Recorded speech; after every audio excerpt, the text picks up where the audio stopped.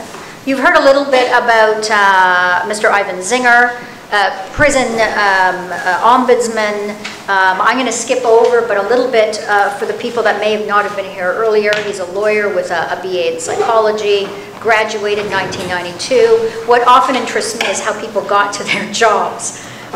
He went on to complete a PhD in 1999. The road he traveled from 92 to his appointment as the OCI is actually quite interesting. In 1996, he joined the Public Service of Canada in the midst of the fallout from, as they call it, certain events. In 1994 at the Prison for Women, incoming CSC Commissioner Ole Ingstrup was then asked to sort of clean up the problem, and he turned to Mr. Zinger, who was tasked with reprogramming corrections managers. It's a fun job.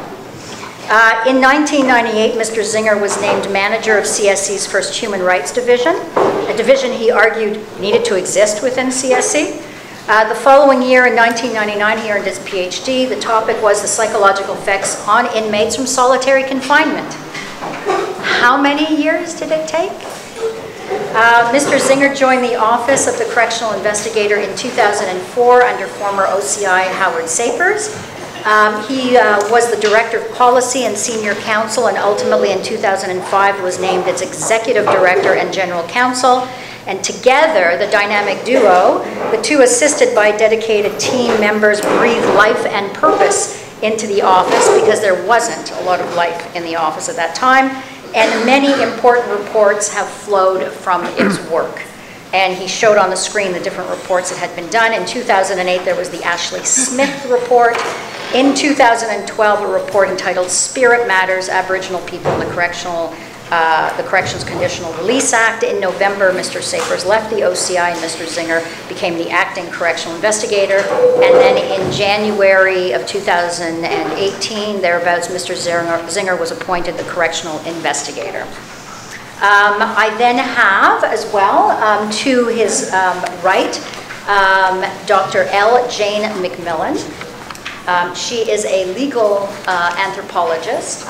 She's the former Canadian Research Chair for Indigenous Peoples and Sustainable Communities, 2006 to 2016, and the current Chair and Associate Professor of the Department of Anthropology at St. Francis Xavier University. Cultural and legal anthropologist with a specialization in Indigenous justice. Jane has worked with Mi'kmaq communities for over 20 years. She's been involved in policy analysis and advocacy in support of Aboriginal rights and self-determination, including community-based justice that is aligned with Indigenous beliefs. Like Ivan, her path is to this position is very interesting. As Donald Marshall's partner, she was an eel fisher and one of the original defendants in the SEC Marshall decision. 1999, I say eel fisher, I think she's still fishing eels. She's still fishing slippery things. Slippery, all right. Very slippery. President of the Canadian Law and Society Association and coordinator of the Law and Indigeneity Collaborative Research Network of the American Law and Society Association. Member of the Mi'kmaq Nova Scotia Canada Tripartite Forum, Justice Committee, and her most recent publication is Truth and Conviction, Donald Marshall Jr. and the Mi'kmaq Quest for Justice, a long one, UBC Press 2018, available this November. Jane was also a PI, and I always get this wrong, PI is? Principal investigator, not a private investigator. I kind of like Although Anique thought I was a private investigator, which is sort of anthropological. Right, I said, mad dog, you went that far. On an evaluation of the implementation and efficacy of the Marshall Inquiry recommendations in Nova Scotia, 2011 to 2016. Very important when you consider where we stand today and what still needs to be addressed. This collaborative community-initiated research examined the outcomes, transformations, and disappointments stemming from the Royal Commission on the Donald Marshall Jr. prosecution with its attending Marshall recommendations. 16 community forums were held in Mi'kmaq communities across Nova Scotia. It's a lot of work. Focus groups were held with law students, Nova Scotia Legal Aid, the Race Equity Committee of the Nova Scotia Barristers Society, Indigenous members of the RCMP, and the Mi'kmaq Legal Support Network, again, Paula Marshall's organization. Interviews were conducted with the Nova Scotia Office of the Police Complaints Commissioner, the Office of the Ombudsman, the Aboriginal Policy Analyst H Division, and with a member of the Commissioner's Aboriginal Advisory Board for the RCMP. So what happened, outcomes of the policy informing work, consist of 3-volume research report for the Mi'kmaq Nova Scotia Canada Tripartite Forum, a high-level justice symposium, support for the opening of an Indigenous Peoples Court in Wagmatcook. Thank you. And a number of scholarly publications. We were talking about powerhouses in the opening keynote panel. We have a powerhouse. Pam Glode-DeRoche is the executive director of the Mi'kmaq Native Friendship Center in Halifax, where she's worked for almost 25 years. 1994, Ms. Glode-DeRoche was a person in need. Well, this is the interesting part. She was a person in need no different than anybody else that comes up to the steps of the Friendship Center, and the center's door opened, and the years passed, and she was healed by her community, and they helped her grow and flourish. I actually asked her what she meant by her community when she kept saying, well, my community helped me. And her answer was the Urban Indigenous Friendship Center movement. Just picked her up. And as, you know, at one point I said, well, then you were forged from all of this. I mean, you became their fiercest advocate, their fiercest warrior, because you never left. And she never left. Empowered by her culture, its teachings, and the knowledge of what it can do, Ms. Glode-DeRoche became the center's executive director and set to work, in addition to working on the issues that plague urban Indigenous people, such as homelessness and hunger and addiction and more. Pam sits on 5 boards. She sits on the board of the National Association of Friendship Centers, the NAFC. She spends considerable time in Ottawa, involved in consultation and advocating on behalf of Indigenous people. And in her role as executive director, Pam has spearheaded, as the executive director of the Friendship Center, she has spearheaded the development of a new Friendship Center idea, a building that she hopes to see built on land in Halifax, 70,000 square feet for healing and programming and teaching. And she has gotten further than any of her opponents could have guessed. Asked what her vision was for the building's appearance, Pam's answer was, I want to make sure that when you look at it, people get a real understanding of the territory that we're on. The Mi'kmaq are still here and they're not going away, which I thought was great. So these individuals, the way I want to sort of look at it is, I've got some, questions that I wanted to ask, but really it's a conversation. And I've got different slides that Ivan Zinger has prepared. A good government person always has a PowerPoint. And a BlackBerry. That's true. So what's very interesting, I talked about this September 5 release of this mandate letter from Ralph Goodale, which is very, very interesting. And interestingly, Ann Kelly, the new commissioner, responded, as I said, equally publicly. And Ann Kelly has been around for quite a long time, but ultimately here she is in charge, and he is welcoming her with this mandate. And importantly, he says, I acknowledge that some of these initiatives that I'm looking to propose may require new policy authorities and or funding.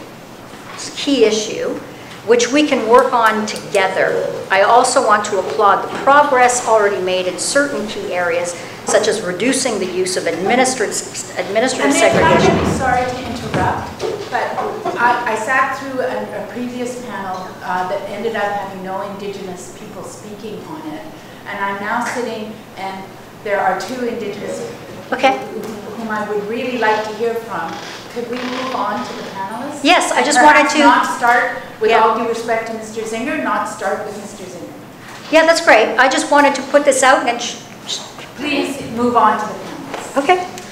So in terms of, I think you've all had an opportunity to review the Commissioner's mandate letter, but first what I would like you maybe each to do, and I will start with maybe Jane McMillan, I'll ask you first. Maybe it would help us to sort of contextualize your answers to different things and your comments, if you could just give us an overview of where you're coming from, your perspective on changes with respect to CSC and how it deals with Indigenous offenders. Okay, thank you. Thank you all for being here. It's a wonderful privilege to be gathered here in Mi'kma'ki, the unceded and ancestral territory of the Mi'kmaq Nation. Thank you for last night. That was super refreshing. I hope everybody has a very good equinox moving on. I would like to say just a few comments. Thanks, Ivan. Systemic discrimination is persisting despite volumes of recommendations emerging from royal commissions and national inquiries. And while there's been a movement to address and remedy the effects of colonialism through bail and sentencing reform, restorative justice, and culturally appropriate initiatives, Indigenous communities, social scientists, legal professionals all agree that the Canadian justice system is not working for Indigenous peoples. Indigenous communities call for the reinvigoration of their traditional legal principles and practices as the best way to address the problem of overrepresentation, systemic discrimination, and racism, to decolonize the justice system and to legitimize Indigenous legal institutions. And what those practices are, and what are their best applications today, and what resources are needed to sustain them and to make them to improve their efficacy are key areas of inquiry. I just want to remind you of what was said in response to the Royal Commission on the Donald Marshall prosecution by the Union of Nova Scotia Indians and by the collectivity of the Mi'kmaq Nation in 1990. The Union took the lead and they said, you know, the inquiry has opened new doors. It has created new opportunities. It had fostered new hopes in our people's aspirations for self-reliance and self-determination. Now, this is 1989, 1990. The Union put forward a statement of principles, and it offered an alternative reading of the recommendations by dividing them into two groups: those that deal with improvements to the justice system outside of Mi'kmaq communities, and those that pertain to the development of a justice system within the Mi'kmaq Nation. And two main threads emerged in that discourse. The first was a rights discourse centered on treaty, constitutional, and human rights arguments for self-determination, including the right to control their own justice system. And the second thread focused on the cultural necessity to control a separate justice system in which disputes could be meaningfully managed using Mi'kmaq legal concepts. Mi'kmaq leaders submitted that it's all but inevitable that the Mi'kmaq will continue to interact with the outside system, and that they were committed to working with both the federal and provincial governments to implement changes to the justice system. They welcomed all efforts to indigenize the system. An indigenized system of the present system, though, will only serve to improve the administration of a non-Mi'kmaq form of justice, law enforcement, and incarceration on the Mi'kmaq.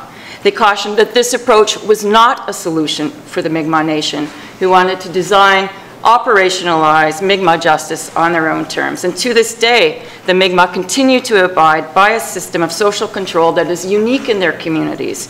It operates upon different principles of fairness and justice. The key question is not whether it exists, but rather how do we harness these Mi'kmaq concepts of justice to design and to develop an acceptable and effective justice system in Mi'kmaq communities.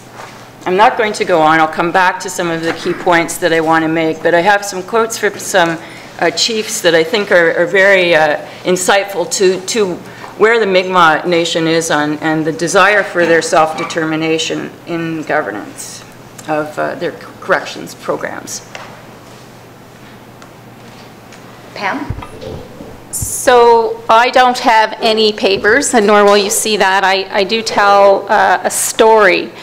That's traditionally how we do things. And we have the Ivans of this world to do the work to find those numbers and all those great things. We have great people that we truly partner with to make a difference in how we move forward.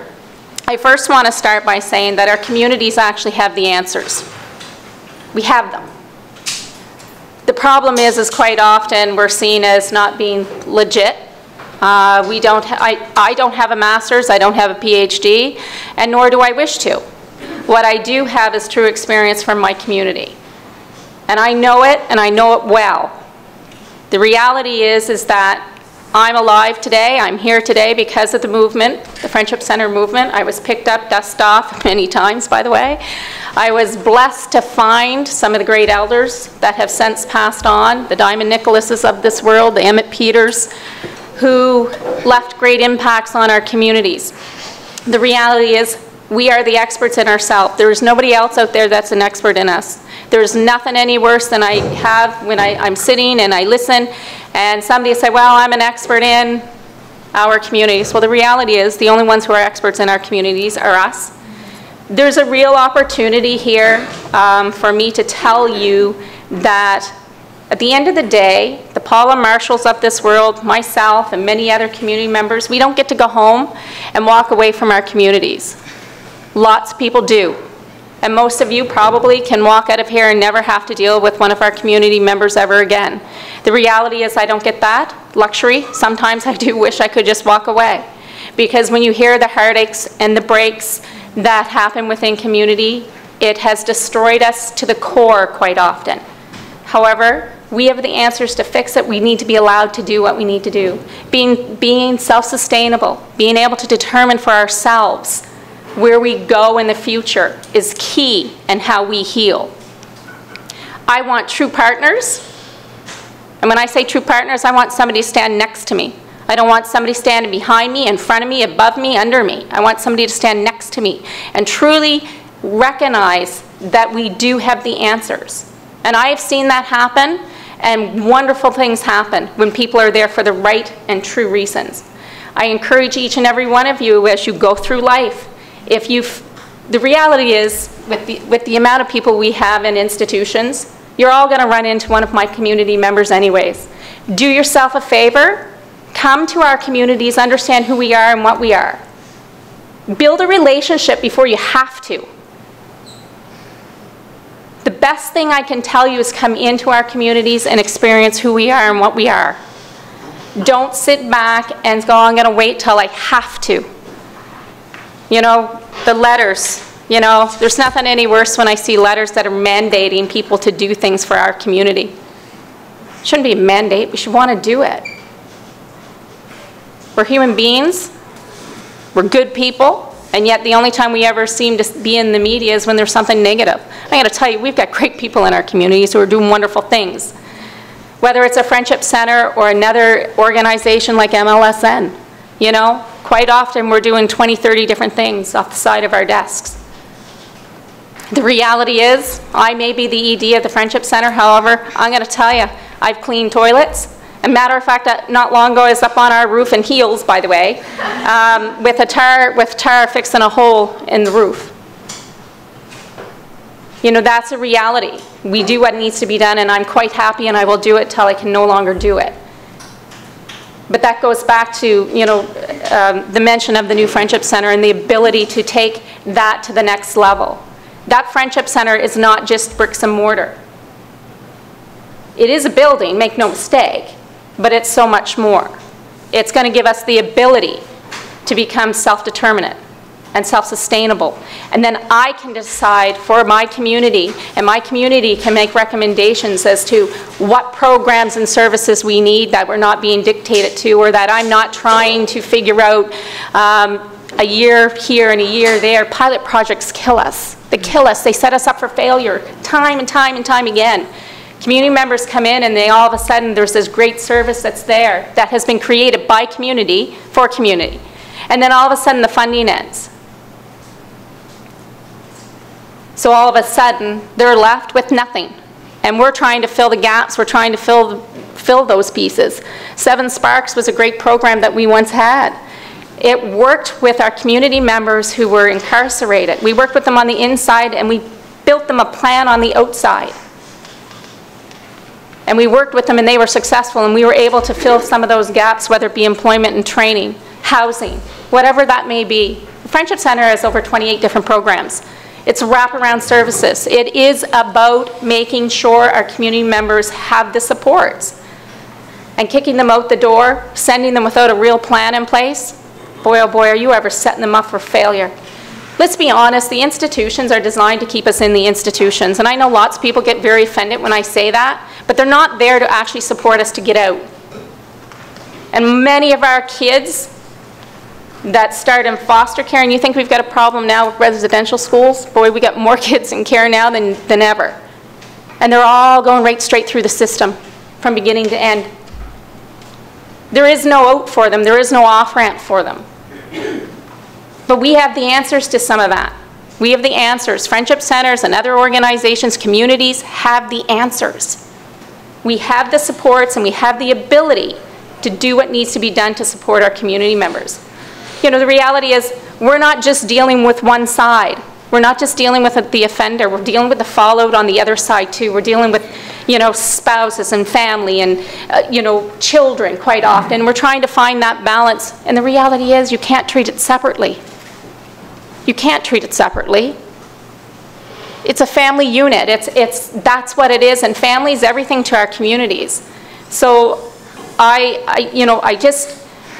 know I only was supposed to just ramble for a few minutes, but Go, Pam, go. As always, I tend to ramble and I try to tell a story in a way that I want you to remember that we have the answers and we know we can make an impact for our community. But I will tell you this, I don't want to do it alone. I can't do it alone. I've tried to do it alone, and you get tired.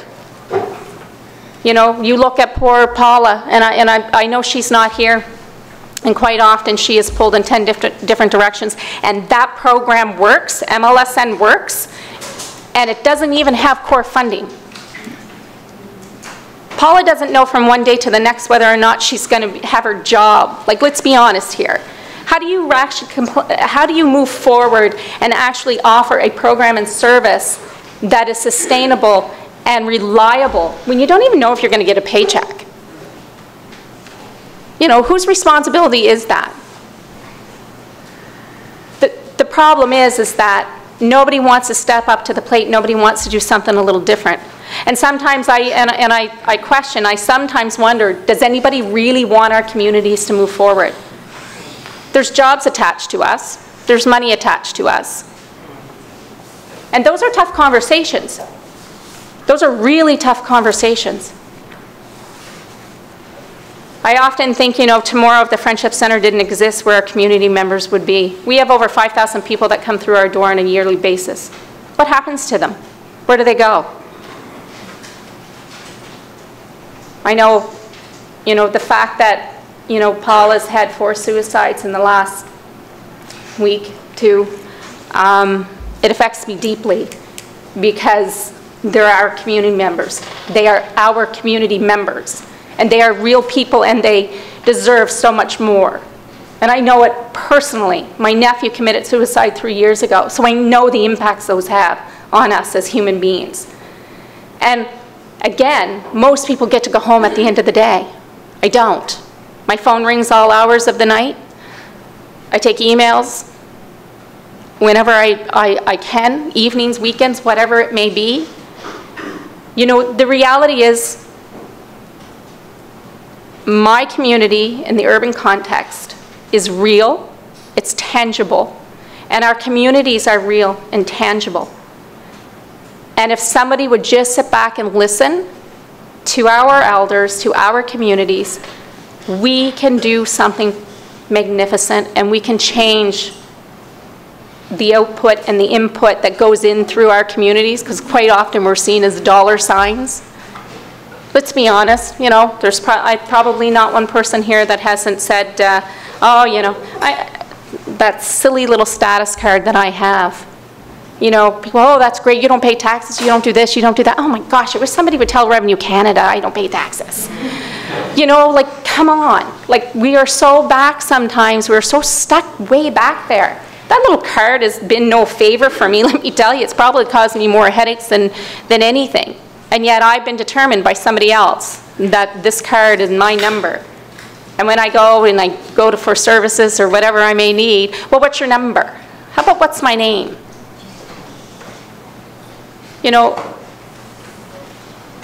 our people that are institutionalized, they're good people. Many of them have gone through trauma that most people don't even understand or recognize or care to understand or recognize. We know that knowing who you are and where you come from is often a very big piece of what's missing. I'm very fortunate. I have 2 beautiful boys who are married, and I have grandkids. And I'm going to tell you, my boys, they did not have it easy growing up. I was on them like you would not believe. I was terrified of some of the things happening to them that happened to me. And I made conscious decisions with them. And the reality is our young men are lost. They don't have a role anymore. They don't know where they fit. And we need to be looking at that. We need to be dealing with our young men and women together, not separately, not doing a program here for this and a program there for that. It needs to be incorporated together. We need to understand who we are and where we come from and what our roles are. There's nothing wrong with knowing who you are. Because boy, oh boy, once you know who you are, you don't know where you'll end up. I know I'm very, very thankful to be here today. I'm thankful that, the reality was I wasn't sure I was going to be here. And I hesitated about coming, and I know you didn't sleep, and I know I didn't sleep, and that's a reality. There are things there's moments in time that you can go, okay, I can just not do this, and I don't want to do it. But the reality is, this is a gift, and I'm going to take it and I'm going to run with it. The gift is that I get to speak to you guys, and if I can change one person today, it's a gift worth having. There are challenges in life that I wish I could change, that I've done, some of the choices I've made in my life. However, I'm not sure I would actually do it if the great Creator came to me and said, Pam, we're going to change some of the stuff that you've done in life. Not sure I would do it now. Maybe if you had asked me as my kids were small, maybe I would have. But the reality is those decisions I've done, those experiences that I've gone through, I now have a voice that I can truly say I know what I'm talking about. I can tell you that whether it's UNDRIP, the Royal Commission, the TRC, you know what? The reports that I'm sure in eventually 20 years from now, I'm sure TRC is going to be sitting on a shelf somewhere. And I hope I'm wrong, but I'm going to tell you time and time and time and time again, listen, we've been studied to death, and I've been interviewed 1,000 times, and I'm going to tell you, and I always laugh because we do a lot of research, and I always say, it's community owned. That's the only way I'm involved in research. But the reality is, as a kid, we were always doing research, and we were always given that I think it was $25 back then, gift card. But I'm going to tell you, I lied through my teeth so much on those things. And it wasn't just me. That was the best of it, right? We lied. We just wanted that $25 gift card or whatever it was they were giving us. You get tired of having those conversations, and you think you're doing good for our community, but unless the community is the driving force behind it, don't do it. Don't do it. Make sure that the community is the driving force. You make sure that community understands what you're doing. I'm going to tell you, most community members want you as partners. I want you coming to my center, and I want you to come in and understand who we are and where we come from, what we have to offer. But quite often when we get people who show up and they have a little letter from Judge or somebody that says, oh, I have to be here. Pardon? Where were we in that decision making? So, when those things happen, you kind of step back and you go and you look at it and you think, okay, so they know the Friendship Center exists, but do they really know what we do as community members? Do they know what's really out there? And I don't. I don't think people really know what's out there in community. And the problem is quite often it's not with a PhD, it's not with a master's, it's not with all that good colonized way of doing things. And trust me, that will help us move forward in ways, but there's so much more to knowledge. It's not just that kind of institutionalized knowledge that you need to make a difference in community. So I'm going to leave it at that because I can talk all But I day. have a question for you. Yes. So what is your vision of a real partnership? If you could say right now, what is your vision? What do you need? Tell us what you would need. What would work for you right now? We're talking about corrections. Even if I ask, Ivan, and I say, well, okay, from his perspective, he's looking at it in a completely different way, and he's saying, well, this is what I think should be done. Mandate letter is useless, right? So in the end, just tell us what you need. What would work for you? What would be a real partnership? And if I can intervene, if it's okay with you. Yes, absolutely. I think that's exactly what, in my experience, happens to Indigenous communities and other communities when you go and say, tell us what you need. In my experience, when they take the time to tell us, you, me, it doesn't always happen. And so I would say we should be saying what we can provide. And in this context, when it comes to corrections, you may hear from Ivan, he's done a lot of great work in this area, that one of the things that can be provided, there are provisions in the Act, sections 80, 81, and 84 of the federal legislation that say Indigenous communities can, and in fact the legislative intent was to have Indigenous people in their communities and have resources to go with it. Corrections has limited those provisions by having very narrow policies, as you know. Paul is working on some of those, others are. And instead of saying to the community, what would you want for this to work? And when that's happened, it's worked very well. It's very rare. Mostly those are being attached to other contracts now, other halfway house contracts and that sort of thing. And those are all well-intentioned. But to my experience from the work I've done with Indigenous communities is you're not being asked, how do you want to use these resources? What resources do you need in the first place? And how can we assist that process? It strikes me that's the first thing we need to be doing. And the legislation allows that. The policy doesn't. But that's part of the reason, and I had offered to Adelina, because we didn't get a chance to talk in the last session, some research that's been done around what the legislative intent of those provisions was, and the fact that it was partly designed to reduce the number of Indigenous people in prison in 1992, when the legislation came in. Yeah. So it strikes me that we should be talking about how do we assist in getting those forward. And if you're interested, and if others are interested, there is some material that's been developed about that legislative intent and how to go about putting in letters to the minister to request individuals from your community to come to your community and start building the case for those resources. And we're working on some legal FACTA, which, all the gobbledygook, but basically to take those to court when the minister says no, because we anticipate the minister will say no. And I just saw a very interesting quote from Moana Jackson, and then many of us know from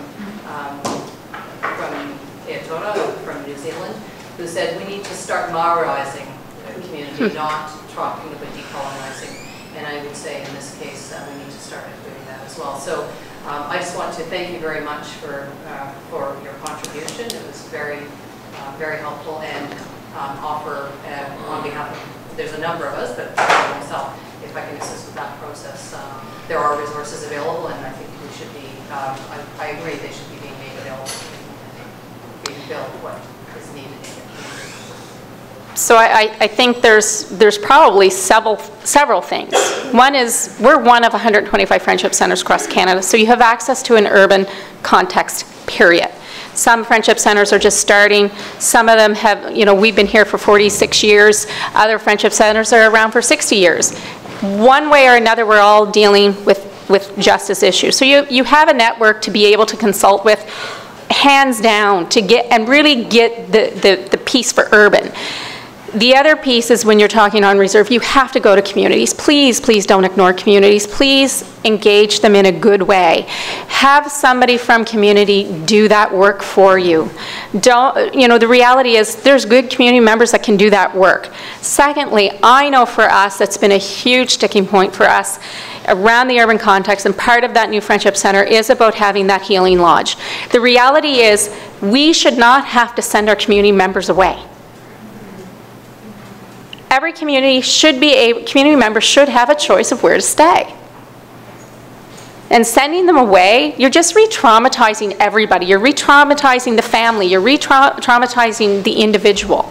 It's like, you know, when you're taking our kids, when the system takes our kids, you know, you're re-traumatizing them for whatever may have happened. You know, I'm a firm believer, and listen, my brother has adopted 2 boys that have been in the system, and so thankful for that. But I also know that there's a need for women who are incarcerated too. The opportunities around needle exchange and methadone opportunities, like those things are never really looked upon. They're not, I'm going to say, they're not sexy, right? Probably the worst thing to say in a room full of lawyers, but they're not. People don't want to have those conversations. Having a healing lodge in your backyard, people don't like that. They're criminals. They're this, they're that. You know, we're working with the chiefs right now, and I am very fortunate because I consider myself very lucky. I have a good working relationship with the chiefs, and actually one of the old CSC halfway houses that they're looking to get rid of, the chiefs have approached me to see if it's something we would like to take on, and it certainly is, because it's a real need within our community to provide housing for people looking to get out of institutions, and us really being able to provide those wraparound services that support those people. Healing lodges are huge. I'm not saying that they shouldn't be done within CSC, which I've heard that seems to be the path. I don't know enough about it. What it needs to be is in community. It needs to be where the community is, where they can get the supports that truly are required, and that's where you will thrive. That's where you will see huge changes in community members. You know, the reality is, and I hate saying the reality, but it is my reality. I live every day. I don't know when my phone rings what's on the other end. Nobody does. However, on my phone, it seems to be the worst of the worst calls. We're quite often the last call that somebody can make. And being able to bring 7 Sparks back would be probably the biggest impact that you could have. 7 Sparks was successful. And so 7 Sparks, we were very fortunate. I think it was actually a 5-year funding pot that we had received. It's been quite a while now. My memory is not as good as it used to be. And from corrections. It was from corrections. And we had a lot of people pushing for that at the time, because 5 years was unheard of, apparently. However, the 7 Sparks program actually worked with offenders while they were inside, when they came out, and of course we were fortunate because we have all these other wraparound services. So we had access to housing, child care, daycare services, employment and training. So all of the other services, addiction services was there as well, worked with the 7 Sparks. And we were so fortunate. We had Emmett Peters at the time, who was a wonderful, wonderful elder. He unfortunately has passed, and he literally followed these guys around, made sure they get to appointments, and the reality is there's one in particular person, and I will not say his name because I didn't ask if I could do that, who actually was so successful with 7 Sparks. We kept him, his employer loved him. We found an employer to take him on, and he was so successful. 7 Sparks stopped existing. And then all of a sudden those supports, we do the best we can. We still do Section 84s and that off the sides of our desks. But the reality is when that stopped, those supports were no longer there.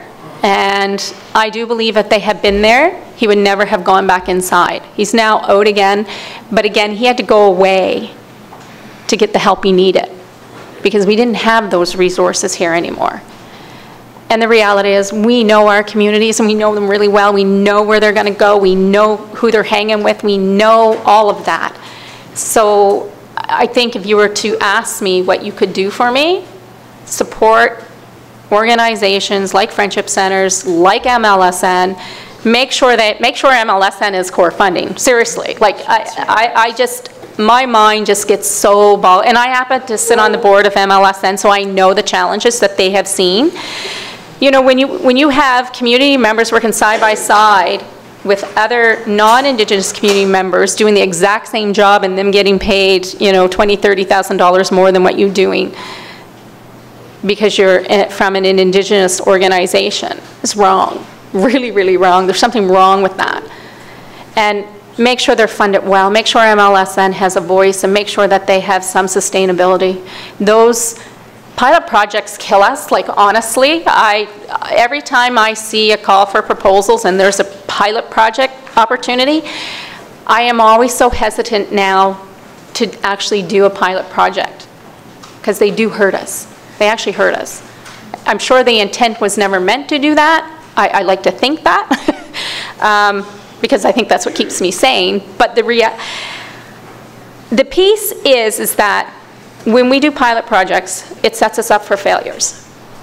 We set people up, we get them here, and then all of a sudden they're back down here. It's the same as Seven Sparks, right? We had 5 great years, we did great things, the evaluation was phenomenal for it, and it was touted right across Canada. We did presentations on it right across Canada, and yet government changed, and it was no longer a real priority. So listen, I'm very fortunate in what I do because I do get to build relationships in Ottawa, and I do get to build relationships with all levels of government, and that's a lot of work. It's really not my job because I really should be doing doing my day-to-day work, and I'm fortunate that I have great staff. But I also recognize that I need to be able to be building those relationships, finding the warm, fuzzy people out there that really want to make a difference for my community. The Jay McMillans of this world, the Ivans of this world, we all play a major role in what we do, but I need everybody to be a partner with me and a true partner. And that means working with us, listening to us, recognizing us for what we have to say. Listen to us. Listen, I'm telling you, the answers are there. And you won't look far for them, because they are there. So if I can ask Ivan, what are the chances of CSC being able to actually engage in true partnerships, given its history? No pressure, right? Yeah. You know what? When I became a civil servant more than 20 years ago, I had the real delight to meet and work for a couple of years with the late Maxwell Yalden. He was the former Chief Commissioner of the Canadian Human Rights Commission, and a couple of years before he retired in that role, he had publicly said that the #1 issue dealing with human rights in Canadian society is the overrepresentation of Indigenous people in prisons and jails, as well as how we treat Indigenous people. Let's move, forward into the future. A little about 20, 25 years later, the rate in terms of overrepresentation has doubled. He described at that time as being a crisis. So I don't know what happens when you double, and you up to 28% of Indigenous people now are in federal corrections. How do you classify that? And we actually also reach a new milestone for women. We're up to 40%. Can you imagine 40% of all incarcerated women are Indigenous background? So, I know one thing is that in terms of the, in social science, when you, typically, you never ever get a trend that year after year so systematically gets worse. It doesn't happen. Usually things move up and down and so on. And this is one where we have a perfect linear relationship. For the last 30 years, as far as we can go back in terms of counting the overrepresentation, things have got worse. No government has actually been able to slow down, stop it, or even better, reverse it.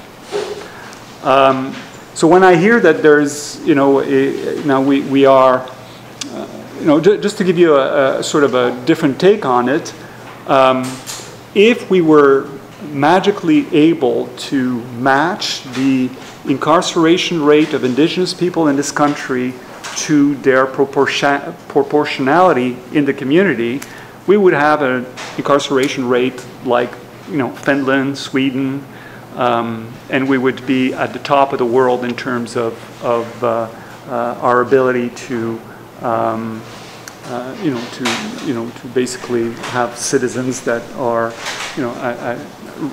I guess the use of imprisonment at one of the best rates in the world. So we're not there. I am skeptical about any time that I hear about investment, basically, in the criminal justice system, and let's focus on CSC, which is at the tail end of the criminal justice system, to try to fix a problem that is way more upstream. And GLADU is the same thing.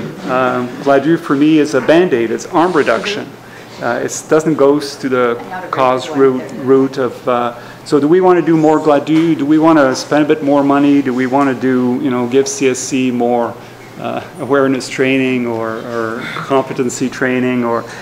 So I think we have to do something bold. I think it is time to do something bold. Like what? Because upstream, the issues, in my views, that flows are human rights issues, and it's the inability of the Canadian society to have made a society where Indigenous people can benefit from socioeconomic rights, equal opportunities, equality, political rights, Indigenous rights. Is this applied to me? So I'm just okay. It's okay for everybody. So these are the things that needs to be addressed. So when I hear you and you're and you're skeptical about the future, well, with that trend, I would be skeptical too, unless something bold happens. Kim is absolutely right. In my role as correctional investigator, I'm mandated to, I'm part 3 of the Corrections and Conditional Release Act, and I have to look at the Act for compliance and for fairness. And I think absolutely there are wiggle room in the existing law. And basically I would argue that Section 81, Section 84, and the focus on community corrections have not been implemented as it was intended by the legislature back in 1992. So that's more than 25 years ago. So we could do a huge shift in resources, existing resource. I'm not talking about spending more money, because we're spending about $115,000 per inmate per year, and it's over 200 for women. And we could reinvest this in community alternatives. And community alternatives means to partner with the community. Can I ask you a question? And I would see a big budget of CSC being just like a program department where they hand over a significant... Can I have that in writing? You have to remember, I'm an ombudsman. I no binding, but these are the kinds of bold things within corrections. I don't know what we need to do in society, but within corrections, there are things we can do. But I have a very specific question. That is, there's talk of AUCs, 5 regional centers being set up, and they'll be running by the end of the year. And I'm not sure what they sound like, but they sound like Aboriginal. Do you know anything about this? Because they're in operation already. They're in operation. So it's basically, and I told the Senior Deputy Commissioner as well as the Commissioner on this, in order to respond to the Auditor General of Canada criticism about failing to provide Indigenous people with programming on time and making them ready for their first eligible parole, they created these centers inside the intake admission units to try to fast track. And the only thing that I said to the senior deputy commissioner and the commissioner is, well, finally, you're applying the law. You're applying the law specifically to the Indigenous because you're actually doing good case management and getting people quicker through the hoops. When they get there, they get right away enlisted in program, they fast track their program. Once they got the program, right away there's a review to see whether we can cascade them to a lower level security. So, and it's actually working. So in the past year, they have been able to make a bit of movement. But the whole initiative for me is simply doing what their law requires them to do for all offenders. But of course, if they do it for all offenders, then the gap between Indigenous and non-Indigenous will not, everybody will benefit, and there'll still be the same gap. So they're being strategic on how they're prioritizing these things. They're not envisioning reaching out horizontally to communities at right at intake. Well, for me, the shift has to be way more than doing what you're supposed to do under the law and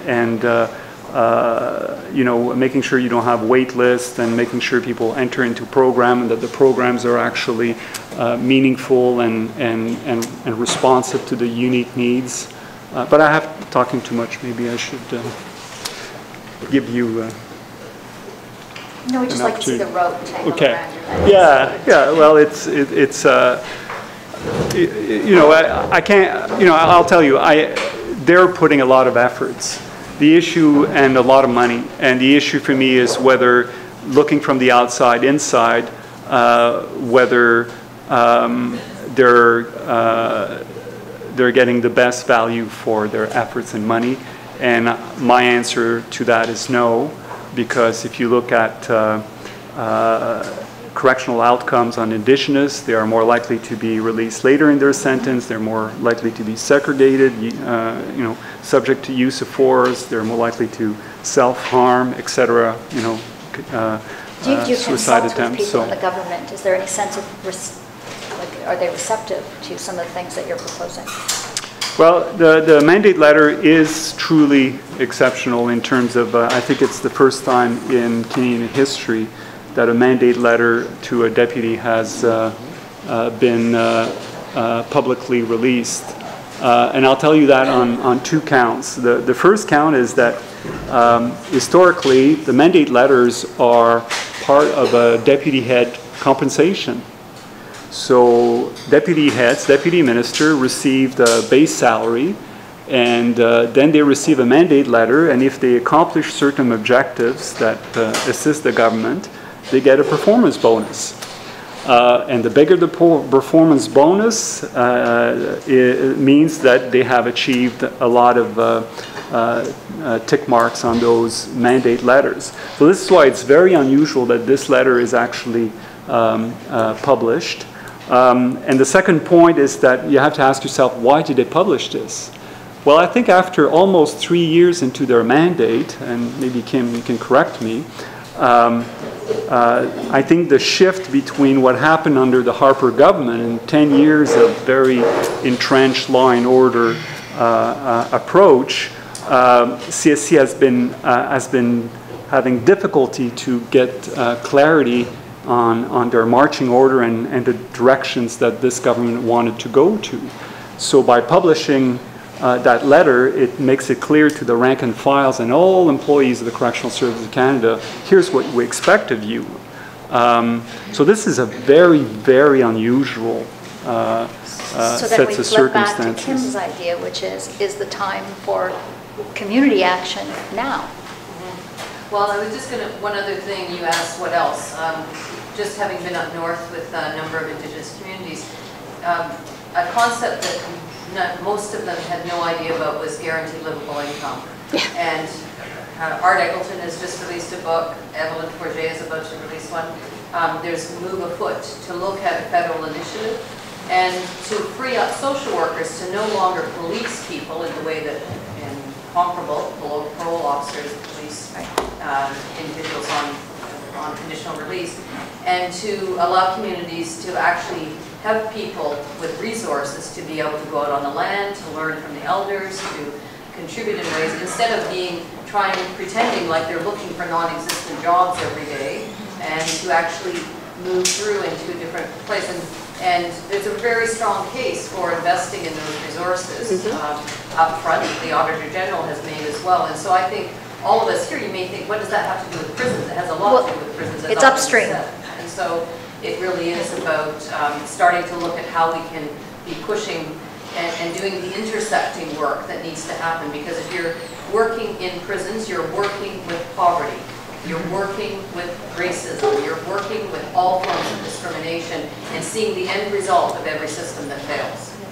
Because the abandonment is the prison system is the only one that can't refuse people. So I think it is something we should be looking at. So, can I ask a kind of naive question, perhaps? Those are the most dangerous. Well, so Ivan, you spoke to the need to redirect our existing resources. And Pam, you've got some really great ideas, right? Within the community, what do the resources need to actually be for them to be effective? So who needs to be told to get over here and sit down with Pam and start being her partner to actually make this happen? Because she sounds like she's never been talked to, really. Well, I'm asking Ivan and Pam, like, who needs to be sitting down in that room to actually bring together the commitment that you're demonstrating to realize what Pam and the community knows needs to happen? Well, you know, I'm a bureaucrat, so I will, you know, initially, and I will tell you that now we do have this mandate letter. So now it's clear that the government has made it crystal clear that we need to move in that direction. And that mandate letter reflects certainly a lot of things that are in my annual report and my upcoming annual report. And reflects also the call for action. So now I think it's, yeah, you can wait for the commissioner to give you a call, but now you can also, you know, you can yeah, exactly. You can contact the commissioner and say, okay, now you've got clear directions from the government.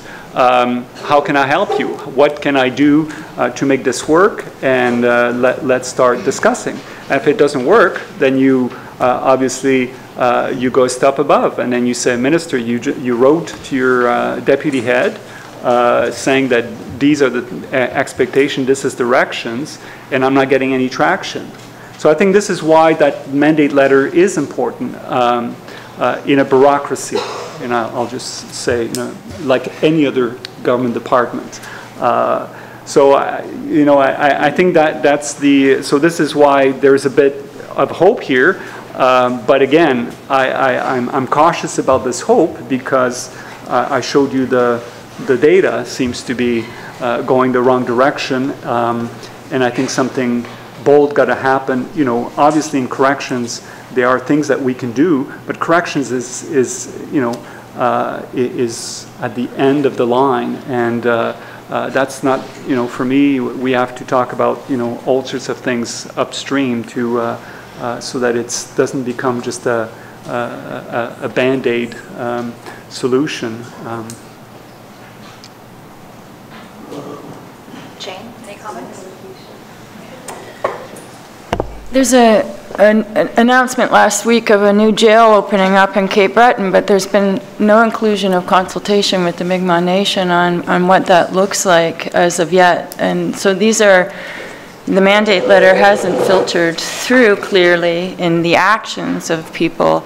And the burden shouldn't be put on the Mi'kmaq community at all. And I worry about Section 81, 84s and the imposition of the way the contracts work for community and the criteria in which they get negotiated or not. And if it becomes tough to have that conversation or that tough conversation, they're abandoned.